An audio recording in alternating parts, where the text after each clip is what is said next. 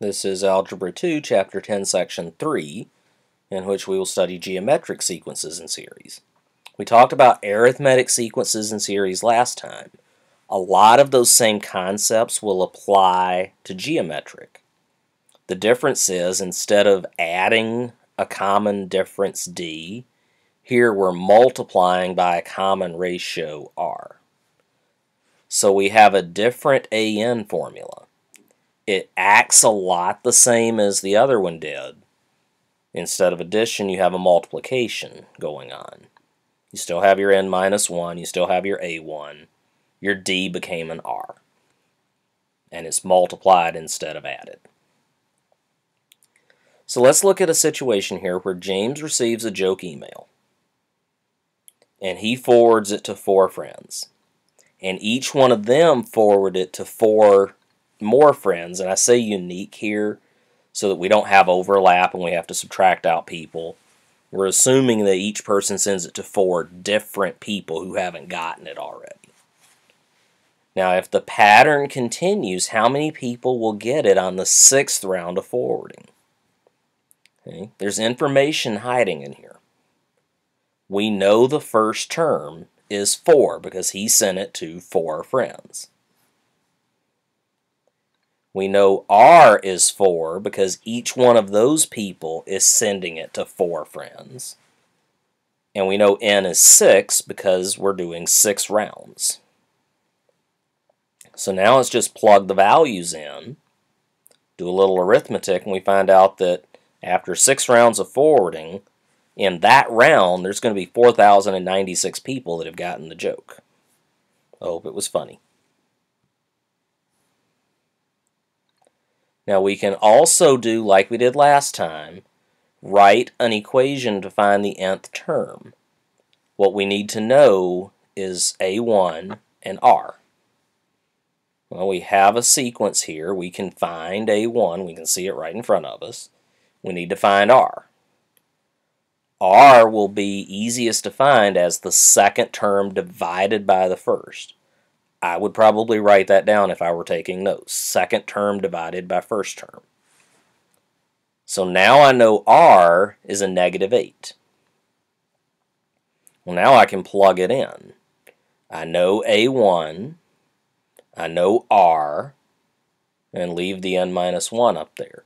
Notice I'm not multiplying those two things together because powers come before multiplication. So be careful there. Okay. Let's do one where they don't give us A1. First we have to find A1 using the AN equation. So I plugged in what we know, and if n is 3 here, the formula says n minus 1 for the power, so that became a 2. 3 minus 1 is 2. Do a little arithmetic, divide, and now we know A1, so we can just plug into the AN equation. Since A1 is 1, you could technically live without putting a 1 here. I put it there just out of habit so that I always have my A1 there to work with. Okay. Just like last time when we talked about arithmetic means, there's something called geometric means that are numbers between 2 values in the sequence. And we're going to approach it the same kind of way. All right, they're going to give us 2 values, and they want us to find 4 means in between. So I've got this sequence where I started at 0.5, ended at 512, and I've got 4 blank values. Just like I did before, I'm going to number those off. So now I can use the AN equation. AN equals A1, R to the n minus 1. Divide by the 0.5. And I'm going to subtract the 6 minus 1 while I'm at it. Now to get rid of that 5th power, I need to take a 5th root. And the 5th root of 1024, my calculator tells me, is 4. Now that I have R, all I have to do is start here and multiply by R to go across. So 0.5 times 4 is 2, times 4 is 8, times 4 is 32, times 4 is 128. So the blue values here are the 4 numbers that fit in the blanks. Okay. Just like before, too, we talked about an arithmetic series being the sum of the terms. Geometric series is the same thing. It's the sum of the terms of a geometric sequence. And again, we have 3 options. We can find all the terms and then add them together. And then, depending on what information we have, you have 2 choices of a formula. Most of the time, again, you're going to use this one, formula number 2. Occasionally, formula number 3 is easier to use, and it's specifically if you know A1 and AN. Okay. We're going to do a little bit of solving here, finding the sum. We're going to plug in the values that we know. We know A1, we know N, and we know R. Now, according to our trusty sheet, we should use formula number 2. So I'm going to plug in the values that I know into formula number 2. Do a little bit of cleanup work. My calculator told me the top worked out to this beautiful number. Divided by -2 gives me a sum of 59,048.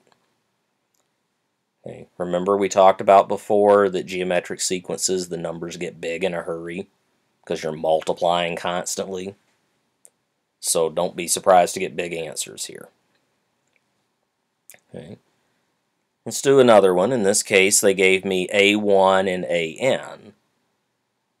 So my trusty cheat sheet on the last page tells me I should use formula number 3. Plug in what we know, do the arithmetic, and then clean up, and we get 3,875. Okay. And then another parallel that we have from arithmetic sequences, we can use sigma notation with geometric sequences in series. Okay. What we need to know is the first term, the common ratio, and the number of terms.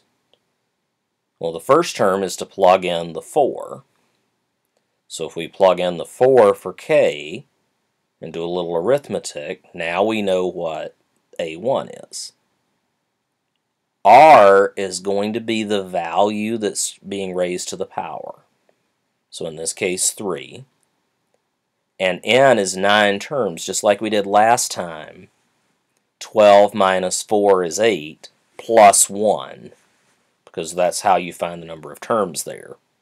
You can think of it also as you got 12 numbers, but you're taking out 1, 2, and 3. So it leaves 9 numbers left. Now we have everything we need.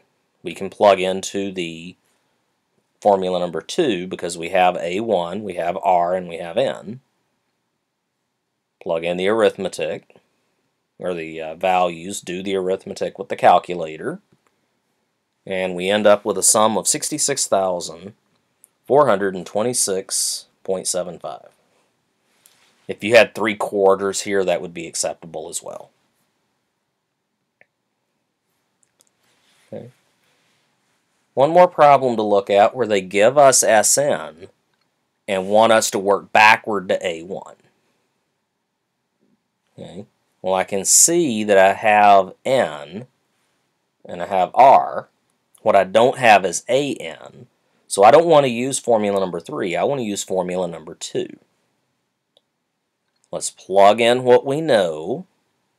And now I'm going to use a variation on this formula. I'm going to factor the A1 out in front.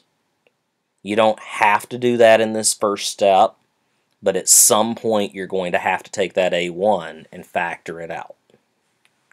Okay. Now it's arithmetic. Only that 8 is in the wrong place. Move. There. Turn that off. There. Okay. But do the arithmetic. I divided the 4 out, and then I can divide by that to get the A1 is 16. Okay. Notice the power belongs inside this parenthesis. I just had it typed incorrectly the first time. But that's okay. We can fix things like that. If you had questions along the way, hopefully you wrote those down. Bring them in to ask, and we will see you in class.